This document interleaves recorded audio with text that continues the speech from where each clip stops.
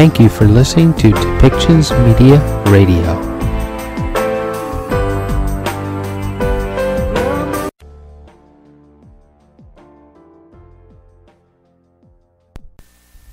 Welcome to Policy and Rights, the show about government policy and human rights.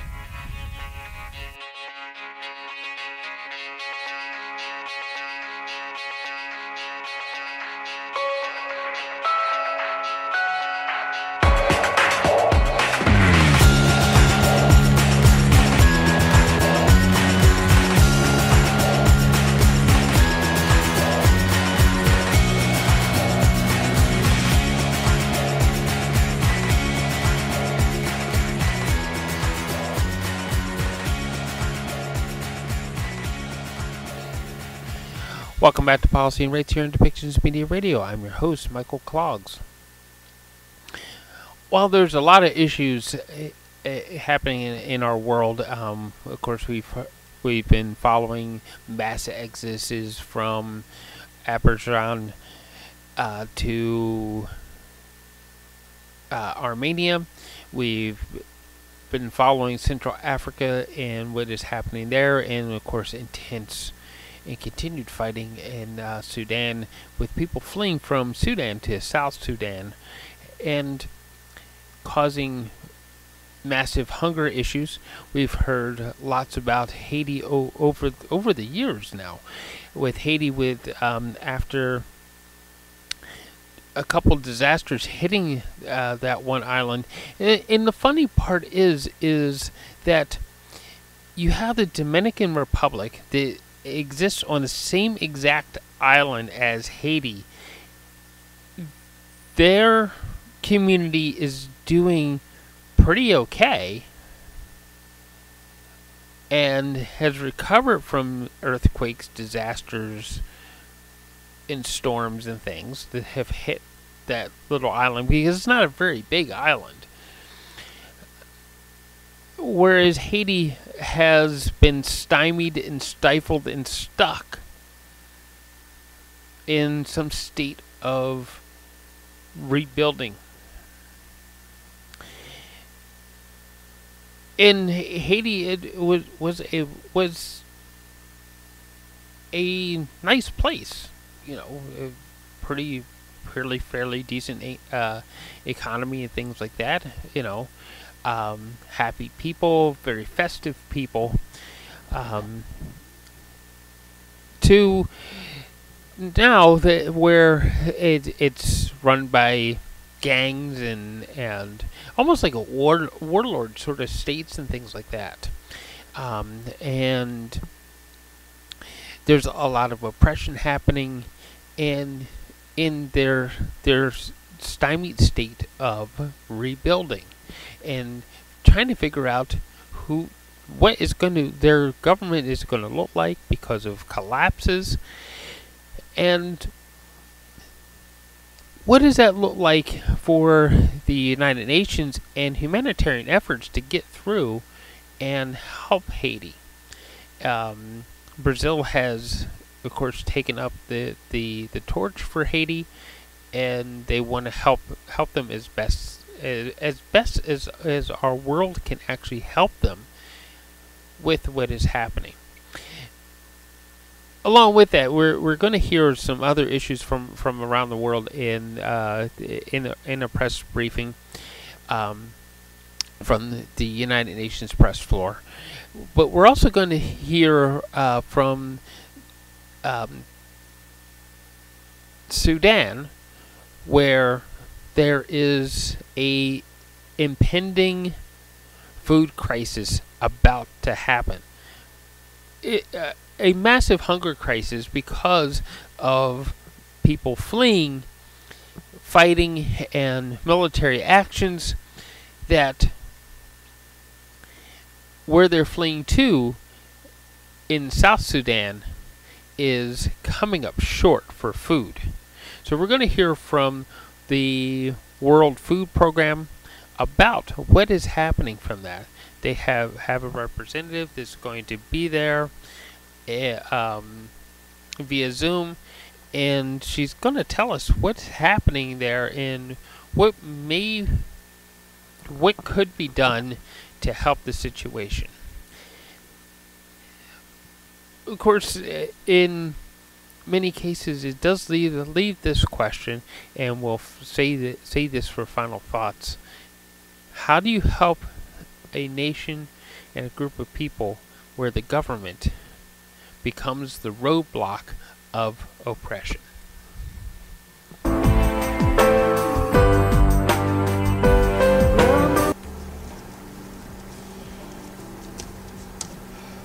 All right. Good afternoon.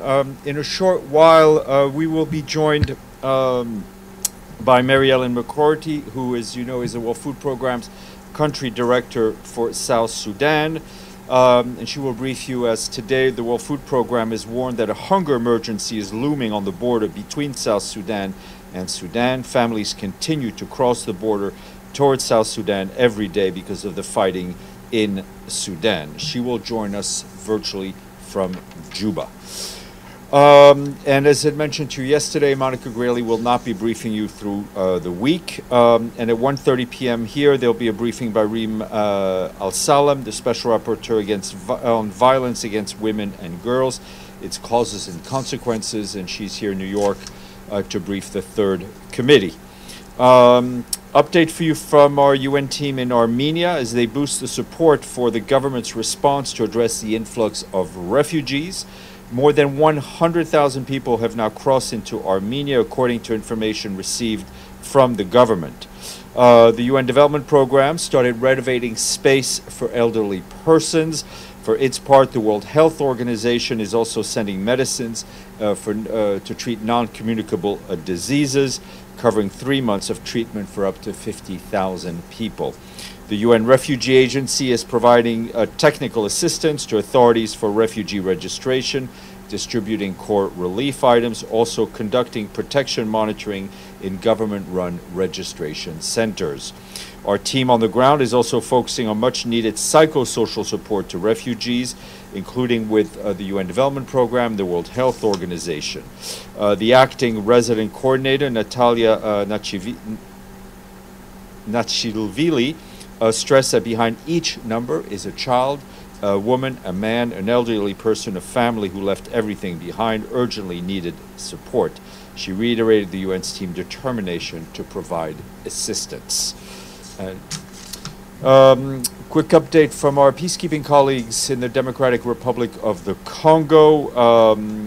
They tell us that the UN peacekeepers on the ground have launched a joint operation with the Congolese armed forces against the armed group known as Codeco. The operation is taking place in the Jugu territory in the province of Ituri and comes in response to recent attacks against civilians and the presence of Codeco members in the area, including most recently near the Lala camp for displaced persons, which is about 9 kilometers southeast of Jugu. On that occasion, peacekeepers were deployed. They fired warning shots as they observed Codeco members approaching the site and forcing them to withdraw. Peacekeepers are continuing to patrol the area to protect civilians and deter armed groups, including physical protection for more than 100,000 men, women, and children who've been displaced in 4 temporary bases in the Jugu territory. Update for you from Syria and a bit of good news, but also underscoring the dramatic health situation. The Office of the Coordination of Humanitarian Affairs says that the first radiotherapy machine to treat cancer arrived in the northwest over the weekend. This comes on the heels of advocacy efforts led by the UN and our partners with the support of the government of Turkey. This is a monumental step for cancer treatment in northwest Syria. Radiotherapy sessions are not available in local health facilities. Syrian cancer patients have been dependent on cross-border referrals to Turkey, and the system was temporarily disrupted earlier this year due to the earthquake. The machine, which can provide more than 40 radiotherapy sessions a day, is now in the largest hospital in Afrin. The hospital is making adjustments to meet the operational standards and safety requirements of a radiotherapy center. Once ready, the facility is expected to meet the needs of up to 1/3 of all cancer patients in northwest Syria.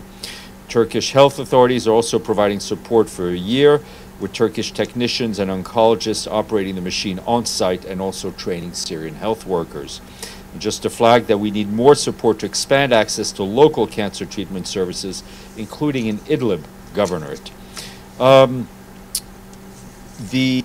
Turning to Haiti, the Secretary General, of course, welcomes the adoption of yesterday's resolution, which, as you know, approved the deployment of a non-UN multinational security support mission. In a statement issued after the vote, the head of the political mission in the country, Maria Isabel Salvador, says this is a positive and decisive step to bring peace and stability to Haiti. The decision, she added, comes after a request by the Haitian government and echoed by the Secretary General, realizing that the country will not emerge from the current security situation without strong international support from the Haitian National Police. Yesterday's resolution did not approve a UN mission, but the yesterday's resolution was not about the approval of a UN mission, but the UN Integrated Office in Haiti said it will fully support the multinational security support mission within the limits of its own mandate, of course, the human rights due diligence policy, and in full respect of the decisions taken by the Haitian state. While awaiting the deployment of the mission, the UN will continue to engage closely with Haitian authorities, in particular in support of the police, the corrections and justice system, and the electoral process.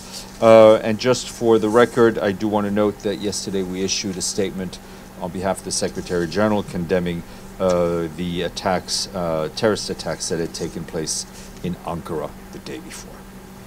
Benno. Thank you, Steph. A couple on Haiti.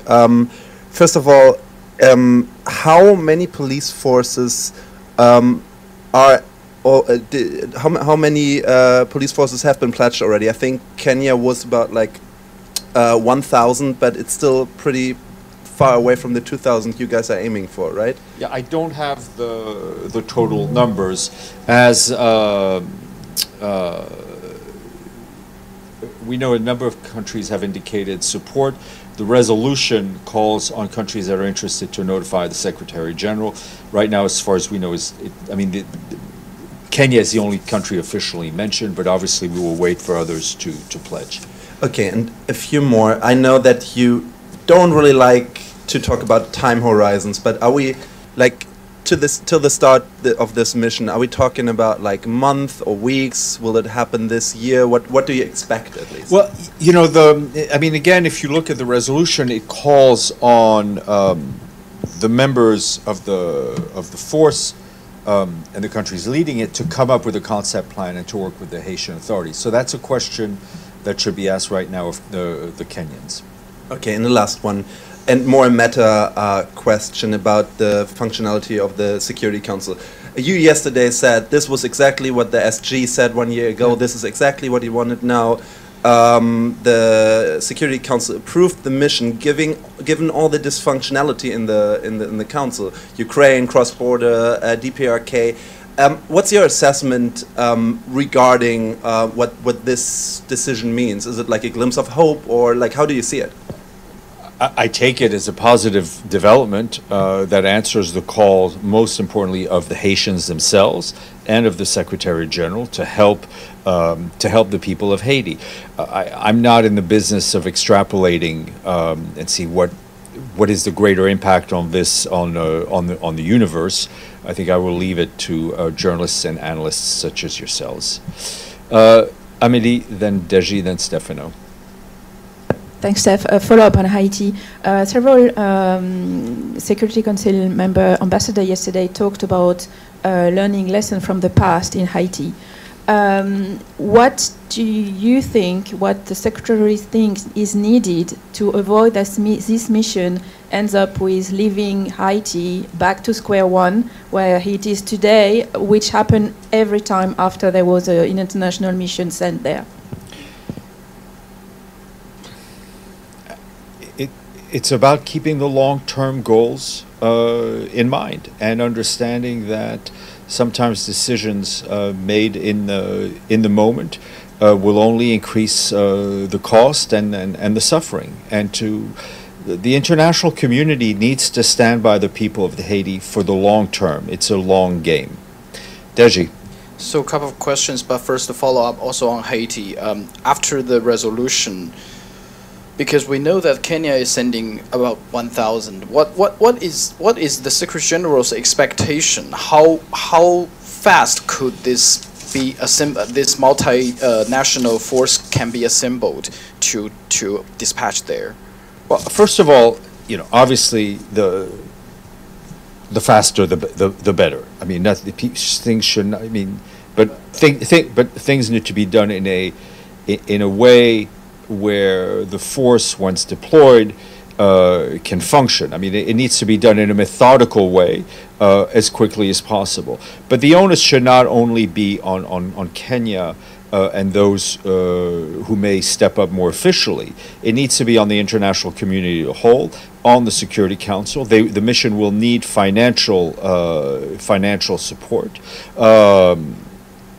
So it is not. Let's not put everything on the shoulders of the Kenyans at this point. The international community will need to help in whatever way they can. But the thing is, as I understand, even the Parliament of Kenya didn't approve this idea. I can't speak to the internal or constitutional workings of the Kenyan government. Okay, now my question. What was that before? That's the follow-up. Oh, is this a follow-up? Yeah. Okay. So it's been quite a while that we didn't ask about the latest update on the Black Sea Initiative. Okay. That's the question. Is there any update on the Black Sea Initiative? No, as Stefano knows, I like to hear a question mark at the end of a sentence. So, the only update to share with you is that the Secretary General continues to be determined to get as much of the Ukrainian grain and Russian grain and fertilizer out to market, and his efforts and the efforts of his team continue in that regard. The other day, the Russian Foreign Minister Lavrov here said he was surprised that the Secretary General is still trying to fulfill the memorandum and the MOU with Russia. I don't think anybody should be surprised by the determination of Antonio Guterres. One last question. Sorry. On Monday early morning, the Israeli army carried an airstrike in Syria, in Deir ez-Zor, which is quite different because normally they would have the airstrike on the western part of Syria, but now they went deeper into the eastern part.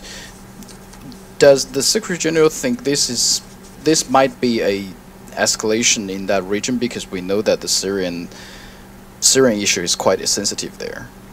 Look, I mean, we have spoken out regularly and will continue to against the airstrikes that we're seeing in Syria, the violence that we're seeing in Syria, and I think all of this is a reminder of the need for a political solution and for people to rally around the work of Geir Pedersen. Stefano. Thank you, Stefan. One is, I guess, a follow-up, and then I have another question. On Haiti, can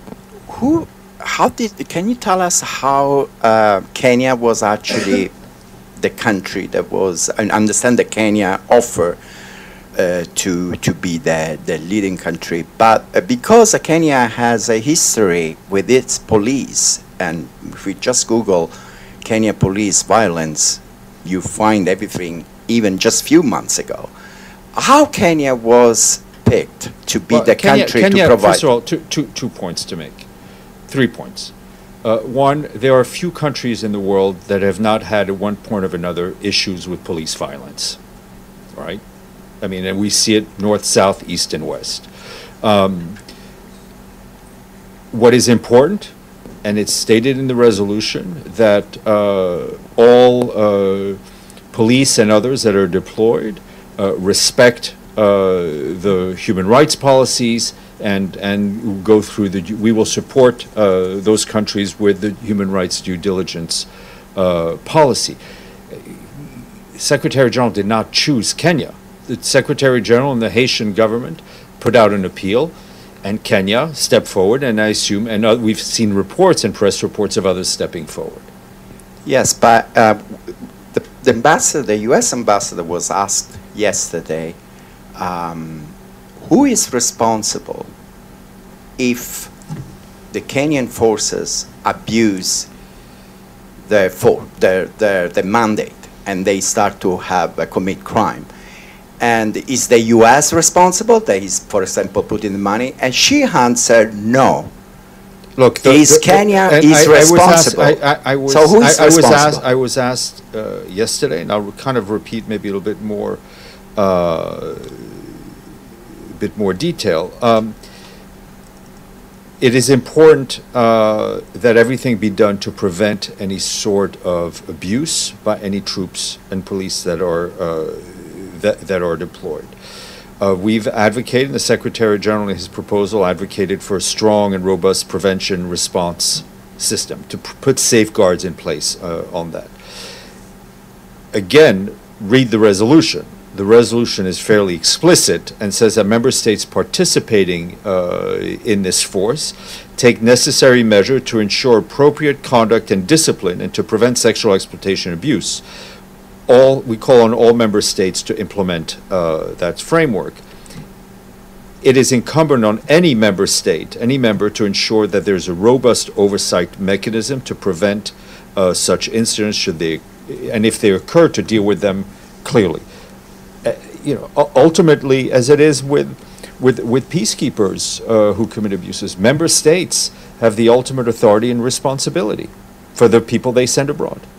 Well, I was in this room actually with the former Secretary General, also this Secretary General, when there were conversation about that this system had to be changed because the abuse that the Blue Helmet had in the past, that was the problem. Then there was the Stefano, we can have a much longer conversation about how the system, this is how the system that we've put into place right now in terms of UN peacekeepers and UN staff is much more, I think, more effective, more victim-centered, and much more transparent. Have we been able to eradicate every incident of a human being abusing another human being? Sadly not, right? But I think in terms of responsibilities and where these lie, it's pretty clear. Michelle. And I had the question, and between, I asked you a few days ago, you said that you didn't have any answer, but maybe now you have. It's about the migrant situation in the Mediterranean and the agreement, memorandum between Europe and Tunisia. Now there are problems. Tunisia is saying like that they are not in the business of protecting some other countries' borders. So does the Secretary General have any opinion about if this agreement is legitimate, is something that it's not for him to endorse, condone, or otherwise this discussion between the EU and Tunisia, where the Secretary General wants, and forgive me if I've said this about 1,230 times, is for countries of destination, countries of transit, like Tunisia, and they're not the only one, and countries of origin actually come together and implement the frameworks that are already in place under the migration agreement. Michelle, then Evelyn. Apologies if someone's already asked this. I was a little late coming in. On Haiti, the resolution also requires countries participating to notify the SG of their participation. I know we're less than 24 hours in, but have you received? No, as we checked in anticipation of such a question, which Benno kind of asked, and Amélie and Deji. No, we've not. Nothing. Evelyn. Yes, you put out a statement yesterday on Azerbaijan that was so favorable. You would think that the Armenians were being put up in 4-star hotels. Meanwhile, they've been chased out of their homes, and there are all sorts of UN agencies helping them. Is there any reason that the UN put out a statement that It wasn't. It like wasn't. that. It wasn't a. It wasn't an opinion statement. It was It was a statement of what they saw, right? Of what they saw with their own eyes, and what they and it talked about what they saw and what they didn't see. We know very well. We have been dealing with now and supporting the government of Armenia with the 100,000 or so men, women, and children who've arrived in Armenia, clearly under trauma, right, or being treated as refugees according to refugee law, according to what UNHCR tells us.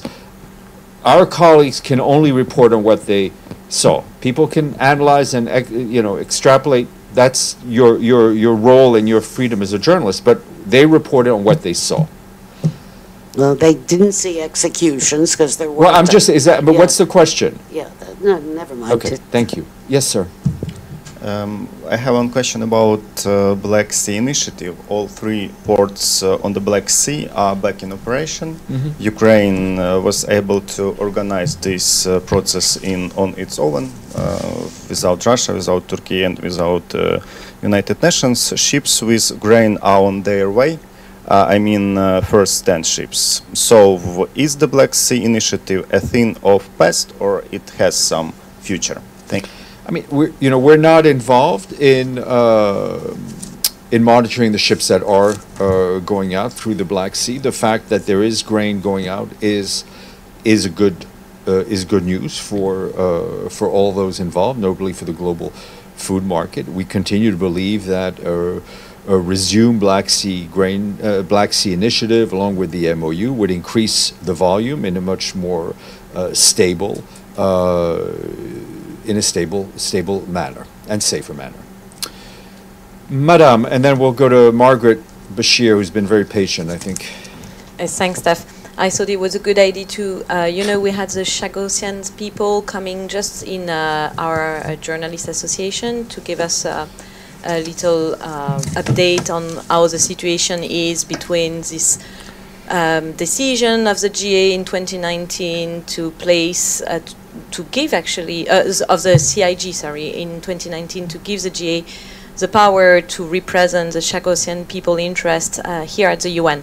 This is a GA thing, but for the Secretariat, would the Secretary General be ready to meet the representative of the Chagossian people to try to make a move in this? I'm not aware that any request to meet has been received. Margaret Bashir, Voice of America. Oh, thank you, Steph. Steph, there's a lengthy piece today out by reporters at the Organized Crime and Corruption Reporting Project that zeroes in on alleged corruption, bribery at the United Nations that went on over several years. And I know you're quoted in the article, but if you could give us some reaction to it, and just tell us maybe when did the UN become aware of Carrie Ann and Gina Zhu's activities at the UN? And have you raised this at all, for instance, with the Chinese mission or the Marshall Islands mission? We did become aware of their activities by way of an internal investigation that was ongoing regarding a staff member. I think the story and the underscores the need for all those who have access to this building to understand that it is something to be protected and not to be sold in any manner. Now, obviously, this involves a very small number of people, and I can also tell you that we have been, as it is our responsibility, cooperating with local law enforcement. So was the investigation you're referring to of a staff member, was that Jean-Victor Nkolo? I'll refer you to, I won't say any more at this point. Just a little follow-up to Stefano about migration in the EU. Obviously, you know that the EU is working on a reform of their migration system. Are you guys observing this, and do you have any opinion about the proposals? I have no doubt that people who are involved with issues of migration as refugees are observing it. And I would refer you, I think, for a more informative answer to UNHCR and IOM. On that note, I'd like to make sure Mary Ellen is connected from Juba.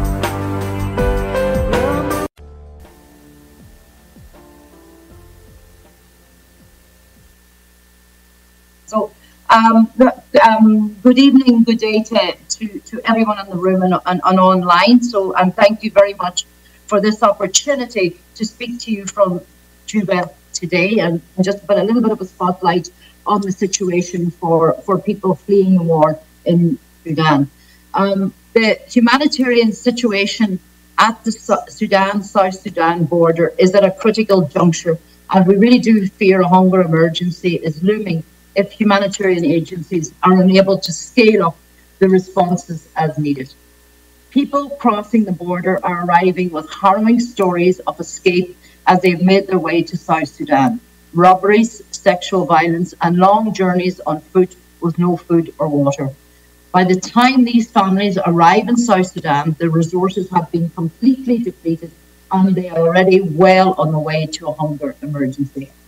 The recent data collected by our civil WFP shows that 90% of families have gone multiple days without eating and are experiencing moderate to severe food insecurity on arrival. 1 in 5 children and more than 1/4 of all mothers who have been screened at the border are malnourished. Almost 300,000 people have crossed so far from Sudan into South Sudan since the conflict started more than 5 months ago. And upwards of 1,000 people continue to arrive each day.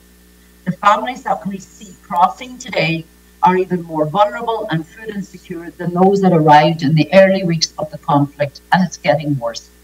Over 90% of the people arriving are South Sudanese, arriving at the border crossing points with a desire to move further onwards to family and homesteads further inside South Sudan. Onward transportation is difficult. The only viable modes are river that is sparse with challenges and expensive air solutions. Joda Rank is the main crossing point, and Rank is over 1,600 kilometers from Juba. Access is challenging in the best of times, but most particularly in the rainy season, making the response much more complex. An already difficult humanitarian situation is exacerbated by the ongoing rainy season. Because of the heavy rains, flooding has wiped out roads and created severely waterlogged conditions twice in the past few weeks. And the local communities or host communities are not immune to this. They have been severely impacted by this flooding, with over 4,000 of them displaced. The mud and stagnant water in the makeshift camps where people stay while awaiting onward transportation is a perfect breeding ground for disease, which is contributing further to hunger and malnutrition, especially amongst the youngest children, who are the most vulnerable. Currently, there are around 12,000 people in the transit centre waiting for onward transport, with new arrivals every day, and over 3,000 people at Paluch waiting also for transport and are in dire need of support. WFP is supporting the newly arrived families with everything we have available: hot meals, high-energy biscuits, dry rations, and cash-based transfers. We are screening young children and mothers for malnutrition and providing treatment or preventative support as required. But all this is only meeting the most immediate needs of these families, and the rations we are able to provide are 50% of what they should be. Many of the returnees have lived in urban areas of Sudan for years, decades, or even generations. The areas they are returning to in South Sudan are unfamiliar and largely rural, agricultural-based communities. Coming from urban environments, many of the families do not have the skills needed to build livelihoods for themselves, and they have missed the growing season for this year. And this means not only do they need food today, but they also require longer-term support as they try to rebuild their lives. Before the war in Sudan and the tragedy it has caused, the situation in South Sudan was already desperate, with sadly over 7.4 million people estimated to be food insecure. Many of the communities people are returning to are also facing humanitarian crises of their own, driven by the conflict, the climate crisis, and soaring food prices. So far, we have registered over 220,000 returnees arriving in some of the most food insecure zones of the country. They are fleeing the dangers of war to a situation of absolute despair. WFP is struggling to address the immediate needs of the returnees, let alone help them to build a sustainable future. This year, WFP received less than half the funding that we needed, and the outlook for next year is looking equally concerning. Simply put, half the funding translates into half the food assistance. In order to reach as many people as possible, WFP slashed rations to 50%, meaning people receive less than 300 grams of food per day. And this includes the people arriving from Sudan. Continuing in this manner means that we will be unable to break the cycle of entrenched hunger in South Sudan and provide a way out for the families facing extreme hunger. We are barely pulling people back from the cliff edge of desperation. And while we do not expect the funding outlook for 2024 to drastically improve, we implore the global community to remember that just barely saving lives is not enough. We need durable solutions that will assist the returnees to South Sudan and the South Sudanese in the deepest trenches of food insecurity to build their own livelihoods and live a dignified life free of this persistent hunger.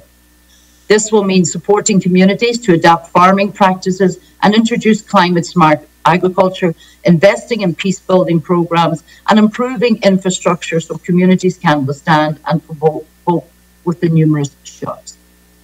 WFP has seen the successes that are possible in South Sudan when people are given opportunities and the tools needed to succeed. Despite the growing humanitarian crisis at the border with Sudan, if these families can be supported to resettle in their communities and rebuild their broken livelihoods, then all hope is not lost. We need to bring this hope and possibility to the many children and the thousands of families who are fleeing the war in Sudan and making an arduous journey to safety. They deserve and require our support. Thank you. Thank you so much, Mary Ellen McGroarty, the WFP's Country Director in South Sudan. If anybody has a question, please, Evelyn, go. Evelyn. Yeah. I can see you, but I can't see our guest. Well, we're having technical difficulties, and please keep the mic. But anyway, welcome. On behalf of the UN Correspondents Association, my name is Evelyn Leopold. You talked about onward transportation to where is one question, and the second is, many years ago I did visit Juba, and I wonder, is the government functioning at all there now? Does it have any role? Mary Ellen? Thank you. Yep. The onward transportation, yes, said over 90% of the people that are coming are actually South Sudanese citizens, returnees. Many of them are looking for onward transportation to their original place of family, origin, homestead. Many that we're seeing coming at the moment are going into the Upper Nile, Unity State, Wales. So I mean, it's right across the country where they are returning to, because many of them, I mean, there's quite a large population of South Sudanese in Sudan. In Juba, the government, you know, we constantly call on the government to step up on the humanitarian assistance side. We do have to, of course, commend the huge welcome that is given to the people that are returning from Sudan, and it's not only returnees but also refugees. But yes, definitely much more needs to be done on their side in terms of supporting with the transport and supporting with the humanitarian effort. Over. Your mic. Where would they have? Where would the onward transport go? Back to Sudan or to which country? Yeah, the onward transport would mean coming in. They're coming in up the very north of South Sudan, a place called Renk. So it's basically onward transport to places like Malakal, to places like Bentu, places like Wau, and places like Bahar Kazan, and even some looking to come as far as Juba. Thank you, Mary Ellen. Is there any other question? Or anybody online? So, okay. With this, I thank you so much, Mary Ellen McGroarty, the World Food Programme's Country Director in South Sudan. Thank you for your time.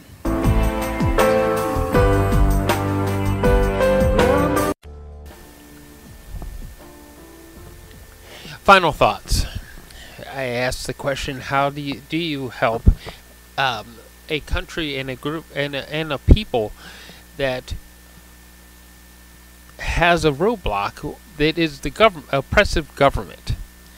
While we don't really have the answer to that because they are the governing body, and if they decide to oppress their people, that's the first roadblock into helping people and changing how the government actually does things.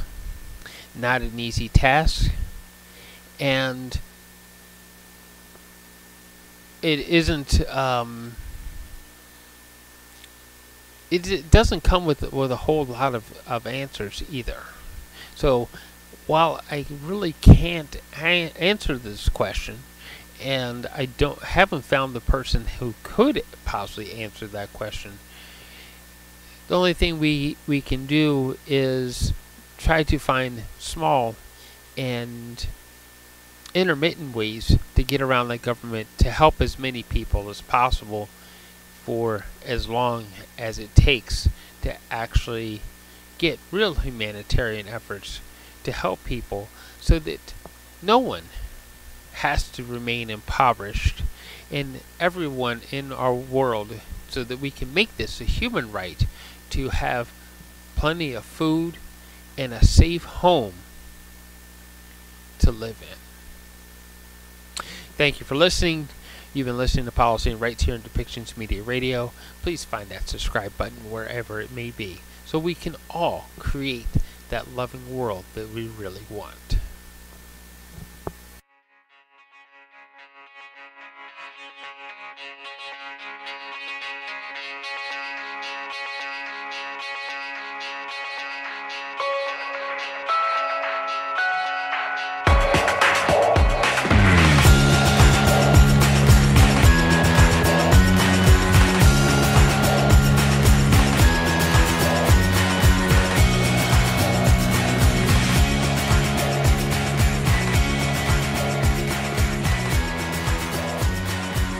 This show has been produced by Depictions Media. Please contact us at depictions.media for more information.